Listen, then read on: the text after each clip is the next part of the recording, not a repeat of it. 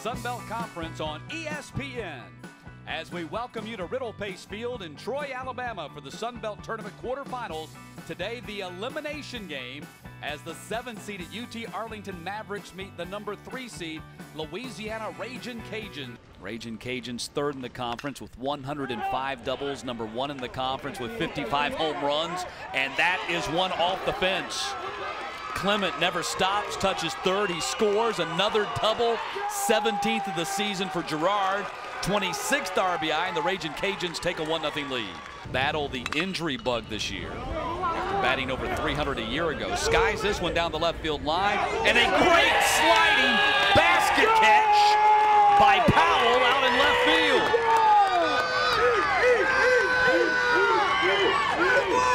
Level of difficulty 10.0. I thought this ball was going to drop. He was able to get there. And just like down the right field line, he slid into it. His knee kind of got caught up in the turf that time. Fortunately, he's up and going, but almost overran that ball. But a great play out there. Originally, the umpire pointed in fair territory like it was a base hit, and then he immediately called out after that. And a nice play by Powell out in left field. 3-2 to Butler. Up the middle, base hit. That's going to plate 2 runs. Here comes Thurman. Throw will be cut off. A 2-run single for Dylan Butler. And the Ragin' Cajuns have a 3-0 lead. 2 runs in the 12-8 win versus Troy. And he socks that one into center field. McLean comes up with it. No chance to get Trahan. And the Ragin' Cajuns have a 4-0 lead on Clement's RBI single.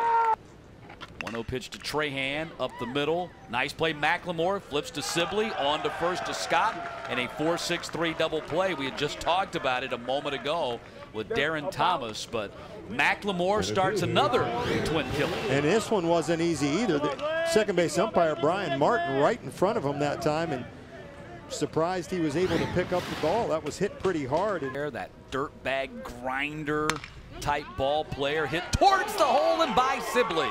Here comes Clement, touches third, scores without a throw. The Ragin' Cajuns have a 5-0 lead as Trosclair delivers his 47th RBI of the singles. Called strike 3, consecutive strikeouts for Zach Hobbs, both of them looking for the first time tonight. The Ragin' Cajuns run and RBI production, and rips this one into left field, and the Mavericks are on the board. 49th RBI of the season for Levi Scott. That ties him with Rose for the conference lead, and the Mavericks break the shutout, make it 5-1. In a conference that in the past has put as many as 3 teams in. Nice bunt. Trahan is out.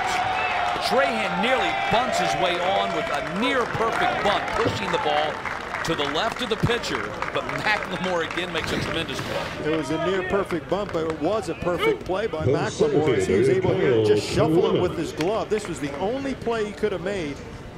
Believe it or not, they'll work on that in spring training, trying to flip it with your glove, and no spring training for McLemore yet, but maybe one of these days.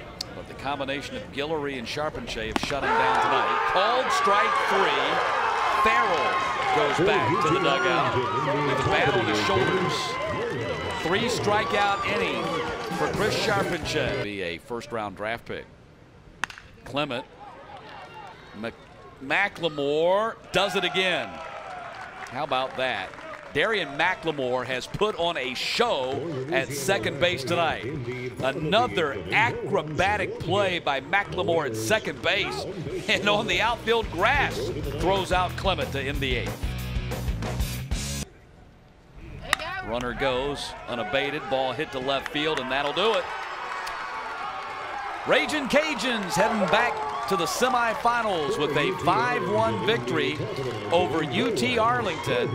Story here tonight, Evan Guillory and the Chris Charpentier shut down the Mavericks, limiting them to 5 hits and striking out 13. And John, we've got a Final 4, the first semifinal, South Alabama, Arkansas State, followed by our second semifinal, Texas State versus Louisiana. Yeah, it should be an interesting matchup. Early start for these teams tomorrow, and as you mentioned, trying to get that first victory, get done with it so they don't have to play 2 in a particular day. But South Alabama should be interesting where they are. Going to be a nice matchup, Texas State and this Louisiana Lafayette team.